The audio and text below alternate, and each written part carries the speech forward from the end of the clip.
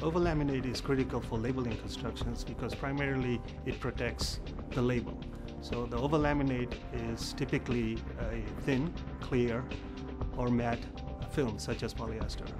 The primary function is for the overlaminate to extend the durability and legibility long-term of a printed label.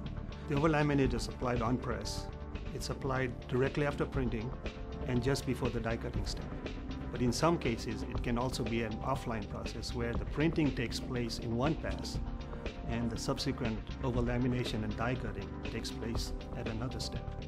From a UL perspective, the overlaminate must be tested and approved for the right application and with the right ink selection for a particular construction.